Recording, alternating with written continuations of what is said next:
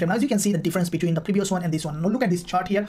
Now this green candle, what do you see here? Okay, this is a downtrending market, strongly falling market, has gone up for a pullback, again has come back down, consolidated, and then you saw the same identical candle that you have bought now acting here as a selling candle. The difference between to understand this one is a buy candle or sell candle is either to understand it is a pullback or a liquidity. The first question that you need to ask. Now once you see this candle, what do you ask yourself? Is it a pullback or is it a liquidity? Now what do you see? That this is a falling market and the price has gone to a significant important level of resistance, as you can see below this, and this there's a high liquidity in that. It is not in the middle of a very strongly moving uptrend. So because it's not in a strongly moving uptrend, because it has a rejection, not the pullback from this liquidity zone, it's a selling candle. Once you know that, you know what to do with that candle. It's a selling candle. Will keep selling, stop loss above this high, and you can target whatever you want to do. You can target at least 2 to 1 or 3 to 1, and you can see that the target easily can be reached. Now